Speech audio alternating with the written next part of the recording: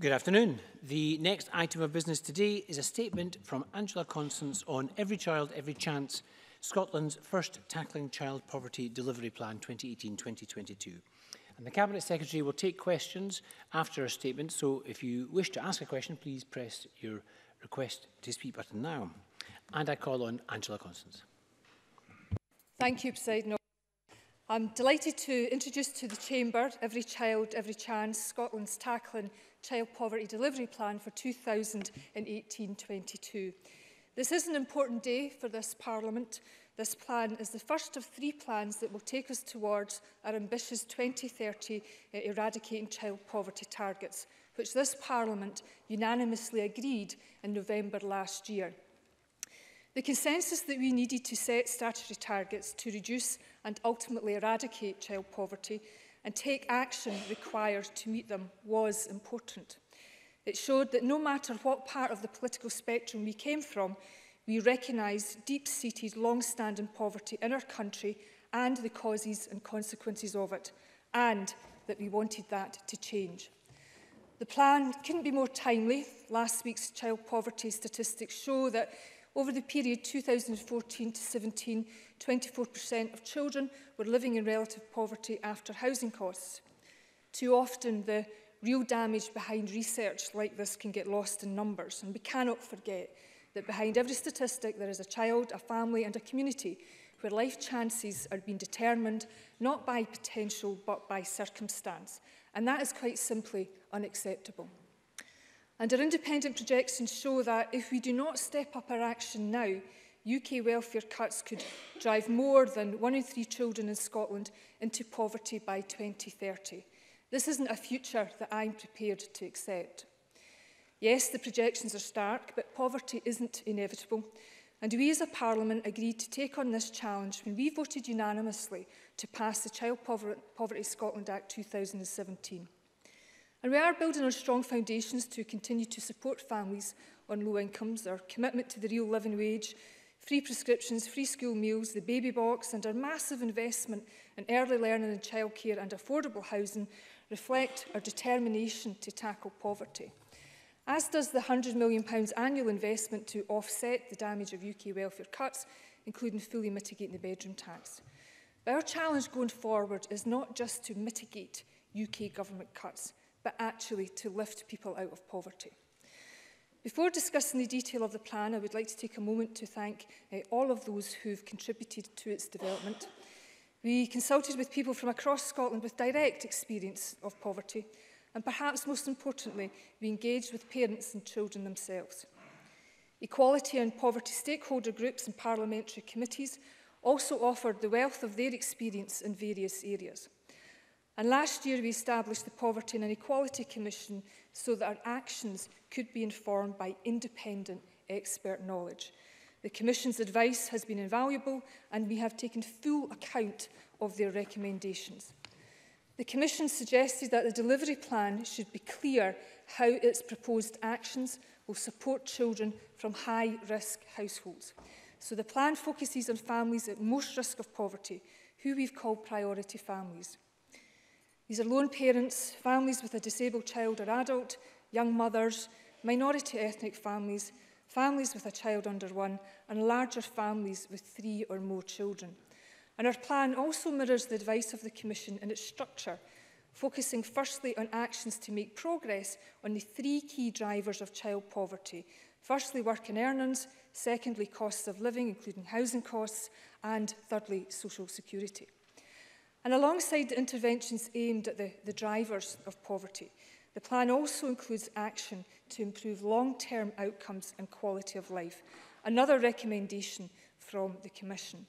And our aim isn't simply to tackle family poverty now, but to prevent family poverty in the future. And our actions aim to equip children and young people living in poverty now with the skills, experiences and resilience so they can avoid poverty in 2030 when they themselves may be parents. So, for example, we're investing £2 million in testing the innovative Children's Neighbourhood Scotland programme in an urban area, a small town and a rural community.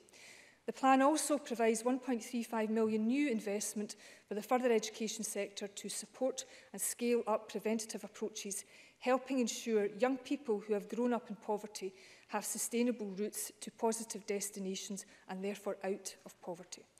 And we will invest an initial £500,000 in a new tailored community education programme on site for Gypsy Traveller preschool children and their families. The plan also sets out a range of collaborative, cross-Scotland partnership actions, recognising that government cannot eradicate child poverty on its own. So we're establishing a new £7.5 million innovation fund together with the Hunter Foundation. This joint investment will support new approaches to preventing and reducing child poverty. And we are providing £500,000 for the Healthier, Wealthier Children income maximisation approach.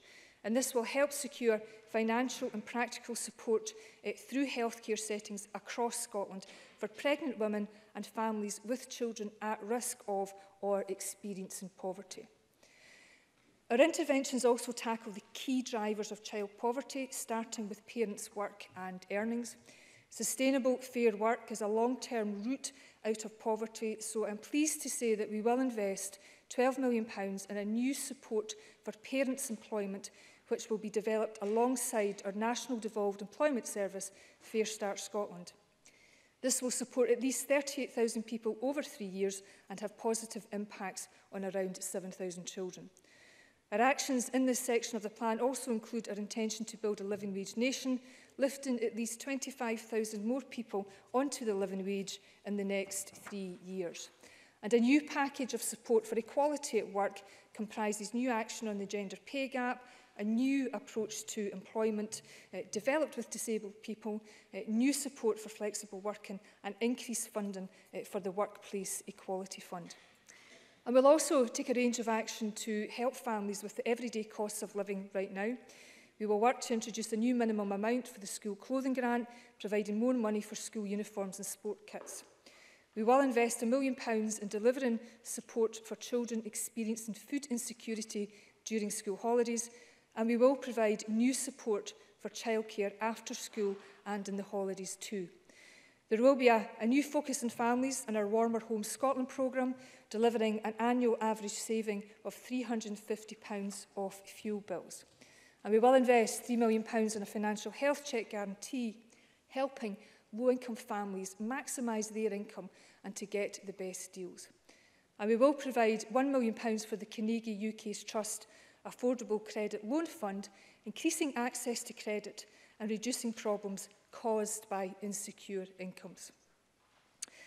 Finally, Presiding Officer, I want to turn to social security and the new powers which gives us new opportunities.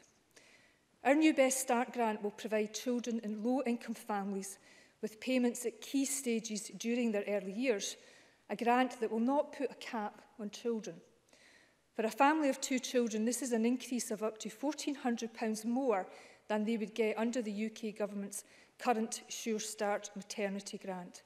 And we will provide more support to carers, establishing a new Young Carers grant from 2019, and from this year increasing the level of carers allowance, a 13% rise for our carers. Over and above our existing social security programme, Presiding Officer, I can confirm today that we do intend to introduce a new income supplement, providing financial support to those families who need it most. In planning to introduce the supplement over the lifetime of this plan, we will take the analysis provided by the Commission to the next stage. We will now consider the detail of such a supplement, the level at which it should be set, and those at whom it should be targeted, in order to help lift the maximum number of children out of poverty. We will also identify a robust and viable delivery route to get the additional income to families. We will need to ensure that delivery costs are reasonable, complexity is minimised, and that the impact on earnings and interactions with UK benefits are fully explored and understood. We will do this bearing in mind that our priority is the safe and secure transfer of the benefits to be delivered to this Parliament. We will not let down the 1.4 million people of Scotland relying on those benefits to be delivered to them by the end of this parliamentary term. And we will, Presiding Officer, provide an update on the first progress report due next year. Presiding Officer, this plan builds on the determination we showed by bringing the Child Poverty Act to Parliament and gaining unanimous support. But it's what happens next that's important now, as we work to deliver on the commitments that I've set out today. It means a country where every child has every chance in life, and meeting the child poverty targets means transforming Scotland. So in 2018, the Year of Young People, I commend this plan to Parliament. Thank you.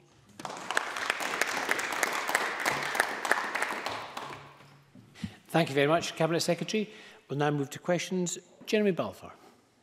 Thank you, Presiding Officer. And can I thank the Cabinet Secretary for her statement and for advance sight of it.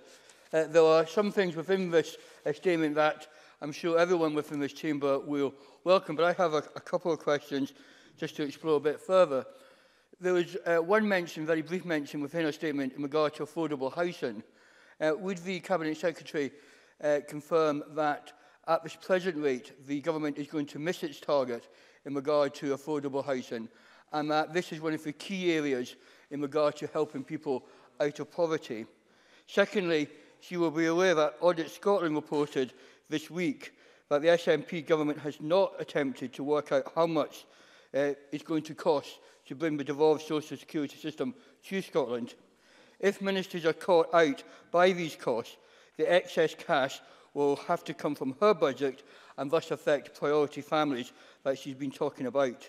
Can the Cabinet Secretary respond to the report and reveal what steps are to be made to ensure greater transparency and a better understanding of the overall implementation costs to help financial planning and decision-making going forward? Cabinet Secretary. Thank you very much, Presiding Officer. And I'm grateful to Mr Balfour for his questions on affordable housing and transparency around the work that we're pursuing around social security costs. And I'll come on to the point with respect to the Audit Scotland report. And he, seems to have his criticism of the Scottish Government. But I wonder if this implied criticism of the Scottish Government means that Mr Balfour is absolutely raging at his UK Tory Government.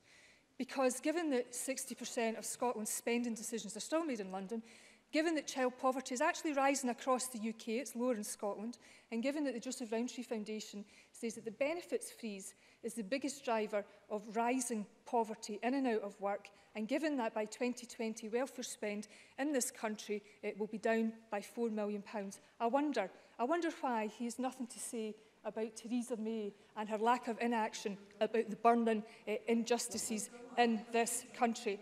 And I expect very much and welcome to be held to account for our responsibilities and our decisions, and absolutely welcome that. But what's good for the goose has to be good for the gander. And that was something that the Audit Scotland report touched upon, because the Audit Scotland report rightly highlighted that we have two social security systems in this country, and how they interact is dependent on each other. And much of our progress will indeed be dependent on the DWP's cooperation with this government. And I've had at least one occasion to write to the Secretary of State to query that commitment to work with this government. And I hope that I don't have to do that again. Now, I very much welcome the Audit Scotland's recognition that you will see if you actually read the Audit Scotland report, that good early progress has been made on social security, and that we're well prepared in the remaining work that we have to do. And we know that this is a critical year for our new social security system. And Audit Scotland confirmed that we were indeed on time with Wave 1 benefits, that we were indeed had good risk management procedures in place. And of course, the Minister last week was making the announcement with regard to our Social Security Agency, again on track, Mr Balfour, and that the first phase of recruitment has commenced. And we, I believe, have bent over backwards to be transparent and to be proactive about the costs and about the emerging costs And of course we have a very detailed financial memorandum attached to the Minister's Social Security Bill. But if members wish us to provide even more information, we are absolutely open to that. But the Minister and I have bent over backwards to proactively keep this Parliament and the committee in particular informed. And I really reject, Mr Balfour, that you're suggesting that this Parliament and this Government won't meet our affordable housing targets, because the latest reports, including a report from Shelter Scotland and others, said that we are on track to meet our target of 50,000 affordable homes. And it is my view, and it's just my view, that one of the reasons that in Scotland we have lower child poverty rates than elsewhere in the UK is because of our substantial investment over the past 10 years in affordable housing. But we know there's more to do, absolutely more to do, and we are up for that challenge. I appreciate that there is some political interchange, particularly in the opening remarks. Perhaps we could move to questions and answers from now on. Elaine Smith. Thank you, Presiding Officer. I thank the Cabinet Secretary for the early sight of this statement, and I do agree that poverty is not inevitable. However, whilst the Tories' callous benefit cuts are of course plunging more children and working families into poverty, the Scottish Government can't escape the responsibility after a decade in office. But unfortunately, much of the statement seems to promise jam tomorrow. So can the Cabinet Secretary give more detail of how the Scottish Government's social security powers will be used to top up family benefits and boost incomes? I also note the mention of the Scottish Government's universal benefits. Therefore, with 230,000 children living in poverty right now and 1 in 3 Scottish children set to be plunged below the breadline over the next decade, will she now stop joining with the Tories to block Labour amendments on the £5 child benefit top-up and support this effective, simple-to-administer policy, which we know provides no disincentive to working families? Perhaps you could tell us why she's been ignoring organisations like Child Poverty Action Group, who say it would be the most effective way for tackling child poverty right now to help give every child every chance. And I also note the investment of £1 million for school holiday hunger. Well, given that North Lanarkshire Council alone are investing £500,000 for this purpose, how can she be confident that this will cover the costs across Scotland? And finally, a decade on from the SNP manifesto promise of expanding universal free school meals, will she now stop the stigma, feed all of our primary age children, and by doing so help alleviate in-work poverty? Cabinet Secretary. Thank you, Presiding Officer, and I'll do my best to answer questions as efficiently as possible. I think it's fair to say, though, when it comes to what we need to do to tackle child poverty, to end child poverty in Scotland, it's a complex matter. There are no silver bullets, and there are certainly no 60-second soundbites. I would like to point Ms Smith to the independent and expert advice that we got from the Poverty and Inequality Commission that we all agreed to establish. And we have an opportunity here to unite around that independent and expert advice. And we also have an opportunity, of course, to unite around against the Tories at the UK Government and the devastation that they're caused, as well as uniting around a call for more powers. Because if the Tories won't fix their broken system, surely we should be having control over it in this place to pursue some of the opportunities that we all so dearly wish. Now, I know that Ms Smith is actually a powerful advocate for topping up child benefit. I absolutely understand the arguments for it. There is a benefit to the social wage, to a universality. But given the scale of the challenge, we have just published figures that if we do not do things differently, we risk 38% of children in Scotland grown up in relative poverty. The scale of the challenge is getting worse. Therefore, we need to look very closely at the independent expert advice, which points to better ways to lift more children out of poverty. And make no mistake about it, the development of a new income supplement is a substantial undertaking that demonstrates our commitment to reach our ambitious targets to reduce and ultimately end child poverty. There is a range of detailed work that we now need to do. We'll commence that work next year. The Commission helpfully pointed that to a package of reforms that if you topped up child benefit, you would lift 20,000 children out of poverty for a cost of £360 million. It pointed to another package of measures that was indeed more targeted, where you would lift 45,000 children out of poverty. And we intend to keep Parliament informed every step of the way in the development of a new income supplement, because I want to take Parliament with us in this, because this is a substantial undertaking that will involve a substantial investment. And we want to debate the detail of that. We want to debate how we get the best and most robust and reliable delivery route as well. And finally, Presiding Officer, in terms of the Fair Food Fund, we have expanded the Fair Food Fund across the piece. Very important point, you know, children going hungry in Scotland today. I find that an obscenity. I am answering these questions to the best endeavour for the members who are asking very detailed questions. We've expanded our Fair Food Fund generally, and on top of that, there's additional funding to target holiday hunger in children and out-of-school care hunger for children. And we'll take that forward in partnership with local governments, obviously, but also in partnership with local authority, with the local third sector organisations that I know are doing so much great work on the ground. Thank you. Okay, so half our time has gone on the first two questions, which were multi-clausal questions with multi-clausal answers. So I just say to all members, 10 more members wish to ask a question. Don't give me any preamble.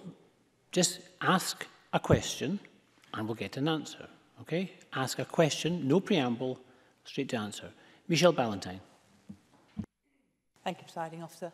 Does the Minister agree that if she is serious about combating deep-seated, long-standing poverty in our country by addressing its causes and consequences, Scotland needs to create an environment that encourages business growth and job creation, and we need to ensure that our children have equality of opportunity, whatever their background, by listening to head teachers' concerns around staff shortages when it comes to closing the attainment gap? Cabinet Secretary. Presiding Officer, I would say that the fundamentals of the Scottish economy is strong. It was part of the Commission's advice about our endeavours to tackle child poverty. It needs to have a very strong focus on the economy as well as increasing wages and earnings. We know that productivity growth in Scotland is good. We know that employment is on the up. We know we need to have an absolute focus on inclusive growth, which is about delivering growth and also tackling inequalities. But of course the biggest risk to economic growth just now is not from this government, it is actually from the UK Tory government and their plans to drag us out of Brexit. I really hope the member gets out and about over recess and the weeks and months to come to speak to head teachers. I know I certainly continue to do that. And I know that our massive investment of £750 million over the lifetime of this Parliament in the form of the Attainment Challenge Fund is very welcome indeed, and is allowing head teachers to make flexible decisions and decisions based on the needs of their school. Claire Adamson, followed by Mark Griffin. Claire Adamson. Officer, as convener of the Social Security Committee, I'm well aware of the work that both the Government and the Committee needs to do to ensure that all legislation and regulations are in place to ensure the benefits can be delivered to the 1.4 million people who rely on them. Given the priority that the Cabinet Secretary and the Minister have already shown to these plans, can she explain how the income supplement will fit in to the delivery of social security in Scotland? Cabinet Secretary. Presiding Officer, the focus of this government is indeed the safe and secure transfer of the living benefits that will transfer to the Scottish Parliament. And we are establishing the new Social Security Agency to ensure the delivery of the benefits over this parliamentary term. And we know that we're making good progress, and that will ensure people continue to receive their benefit at the right time, at the right amount, and that is our top priority. We do also want to get the income supplement right. The details around that are very important. We want to ensure that we effectively and efficiently reach the most people.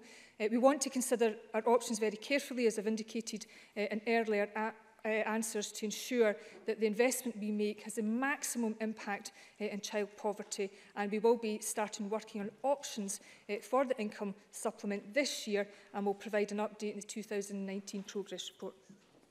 Thank you. Mark Griffin, to be followed by Christina McKelvey. Thank you, Presiding Officer. The rollout of universal credit has been shambolic and roundly criticised by many members in this chamber. Can the Cabinet Secretary give an assurance to those priority families that the proposed new income supplement will not rely on or make use of that discredited system? Cabinet So, Secretary. Mr Griffin makes a really important point, because the evidence on the modelling from the Poverty and Inequality Commission showed an alternative way, other than topping up child benefit, to reach more children. And what we have to do is to find the right delivery route to do that. And we need to explore the universal credit options, we will do, but we're absolutely cognisant of how problematic universal credit is as a reserve benefit, and that we at any moment could have the rug pulled from under our feet. The rollout has been shambolic, it's pushed people into poverty. The benefit itself has become discredited, although much needed for many vulnerable families. And the final point, Presiding Officer, is this isn't all in our gift. The DWP would need to agree to schedule any income supplement into their work schedule, and they would also charge us to do so on our behalf. Christina McKelvey, to be followed by Alison Johnson. Thank you very much, Presiding Officer. The Cabinet Secretary will know that the Equality and Human Rights Committee has focused a lot of its work on gypsy traveller children. So it was very welcome to see £500,000 as an initial investment on community education, tailored community education on site for gypsy traveller preschool children. Can the Cabinet Secretary tell me how this will address the needs of gypsy traveller children in Scotland?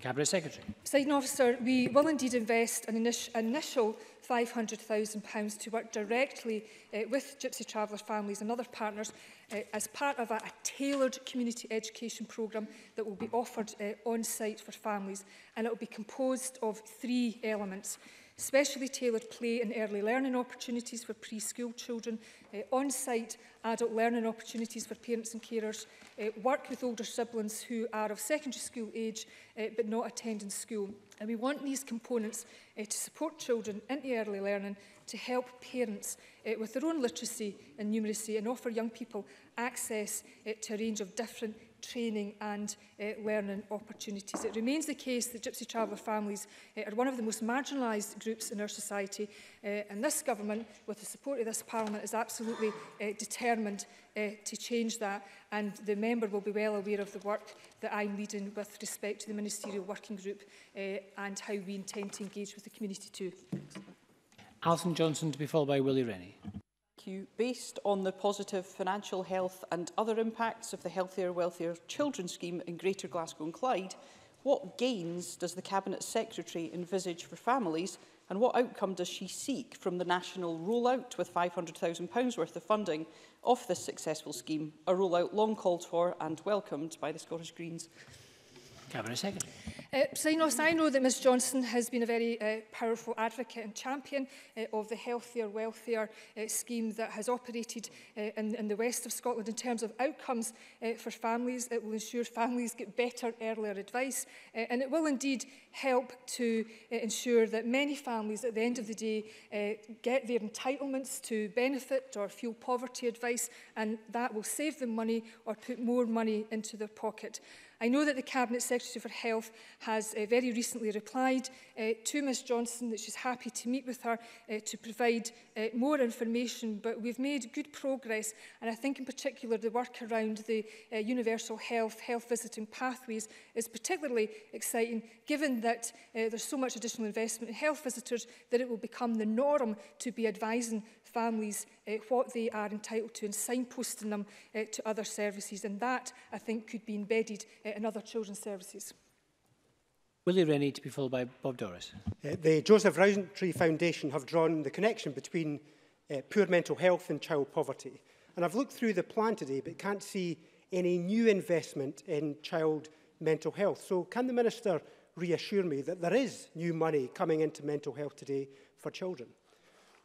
Cabinet Secretary. Mr Rennie raises a very important point. There's a significant section of the plan that does indeed address mental health. There is indeed a correlation between health inequalities and poverty. He'll be well aware of the work undertaken by Ms Watt. The purpose of this plan is to demonstrate how we get more money into the pockets of families, how we reduce their living costs, and by improving people's income and security, we hope to support the work led by Ms Watt in terms of improving people's pockets and also by association their mental health. And it is important in terms of the work, the new employment service that we're doing, the work that we're doing around homelessness as well, that all of that is not looking at people as two-dimensional objects, that we accept and want to work with people on the basis of their needs. And that may be their mental health, it may be their employment issues, it may be ensuring that they get income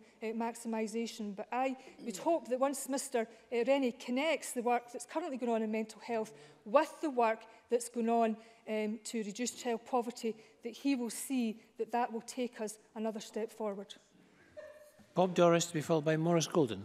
Presiding Officer, the Scottish Government ambition to tackle non-term time hunger aligns well with the new Glasgow City Government's extension of free school meals to primary 4 and their new holiday hunger fund. Does the Cabinet Secretary agree partnership working with councils and the third sector is vital to such success, and will she meet with myself and council colleagues to discuss and explore this partnership working further? Cabinet Secretary. Presiding Officer, I'm always delighted to meet with members from any political party in this chamber and indeed anybody who's working at a local level to tackle child poverty. As I said earlier, there is additional support in our Fair Food Fund and we want to, in particular, I think, join up some of the work in terms of improving out-of-school care, increasing the educational and the extracurricular opportunities that children have, and also the many projects that are operating the length and breadth of Scotland to feed our children. And there is additional money to address food poverty, and I would hope that that would be welcomed.